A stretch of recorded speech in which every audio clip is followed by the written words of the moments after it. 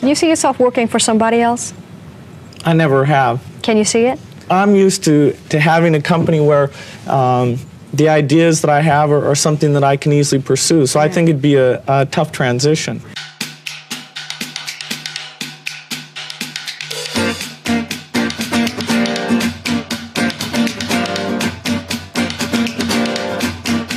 If you had stayed at Harvard a few more years, would this computer revolution have passed you by?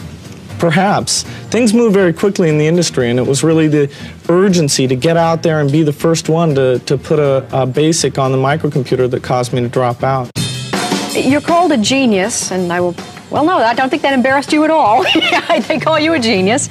Part of your genius is that you are a computer whiz, and the other is that you did have the business acumen to turn it into a working company. Are you a business genius too? Well, I wouldn't say genius.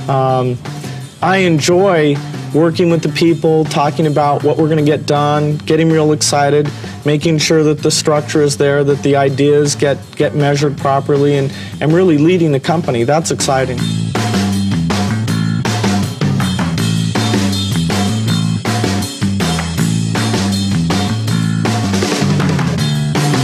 At the age of 28, in a field of work where burnout is common, are you going to burn out before you're 30? No.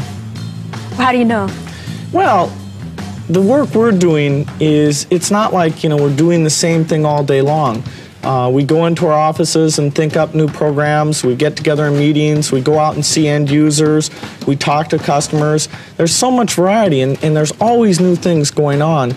And I don't think there'll ever come a time when that would be boring. If you want to see a young Jeff Bezos doing one of his first ever interviews, check out the video right there next to me. I think you'll enjoy it. Continue to believe, and I'll see you there. And what is your claim to fame? I'm the founder of Amazon.com. Where did you get an idea for Amazon.com? Well,